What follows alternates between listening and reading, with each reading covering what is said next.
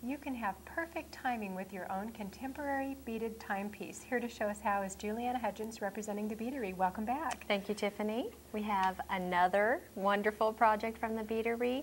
It's the Frontier Beaded Watch Band. This is such a popular look, and when you go and buy these in department stores and through catalogs that can be very expensive, you won't believe how inexpensively you can create these yourself. Yes, and very easy. Another wonderful book, step-by-step instructions, patterns to follow. So let's get started and I'll show you how. Okay, the first thing you want to do is you have your timepiece here. This is your watch pin, and if the room allows, you can add decorative beads in this area. Okay, so that's an option. What you're going to do next is you're going to take your elastic cord, you're going to string it through the watch pin, come back over, and then you're going to take both ends of the cord and go through the beads. Then what you would do is you would create a slip knot. Okay, so that's the first step. Again, step by step in the booklet. Okay, now the second thing, as you can see, we finished our first row. So we've created the pattern.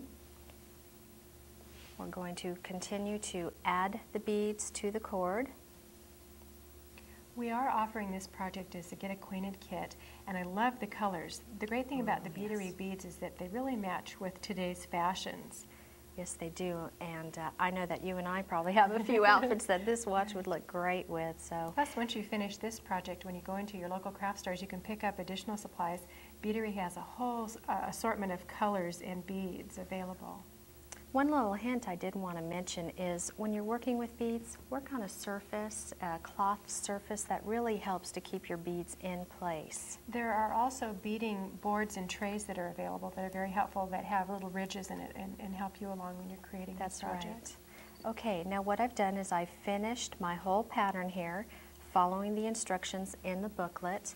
The next step that we would do is we would take our cord, go back through the watch pin, go back through all of the beads until you hit the slip knot, okay?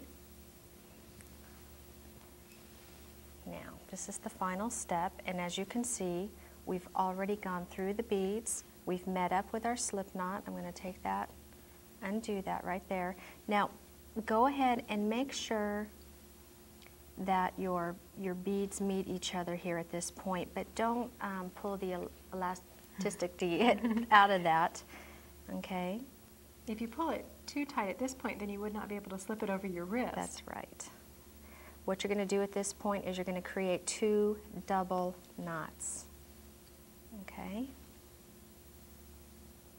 So what this does is it's actually going to hide your knot, so you're not tying the ends at the watch face. I truly had no idea how they did this project, and as I was following the instructions, I was like, wow. This is how it's done. Yeah, and it's so easy and fast, very fast.